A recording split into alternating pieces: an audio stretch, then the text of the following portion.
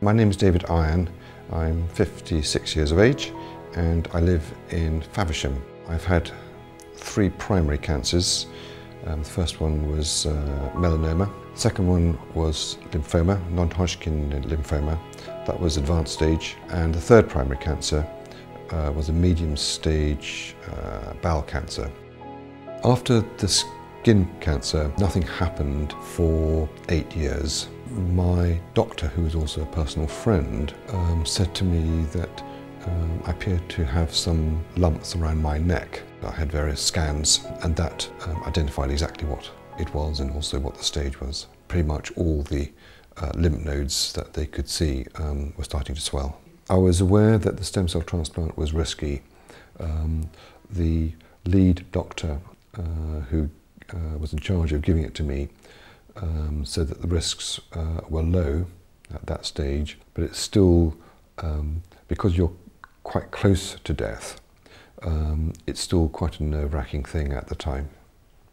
The harvesting of the stem cells was done over 2-3 hours. I was lying on a hospital bed.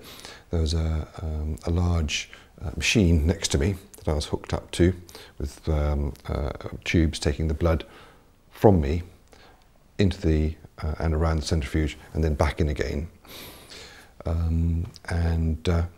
They showed me at the end this bag of stem cells and then took them away to be frozen. When I went into hospital, I was there for a week while they gave me large amounts of high-dose chemotherapy, and at that point my own stem cells were simply put back into my own body. It took a few minutes. There was one major complication that I had. I was diagnosed with pneumonia just when my body was least able to fight it.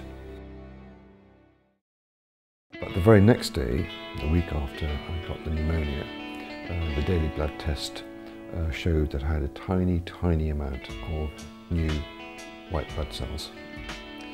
And that amount grew. It was like a straight line up the graph from the bottom.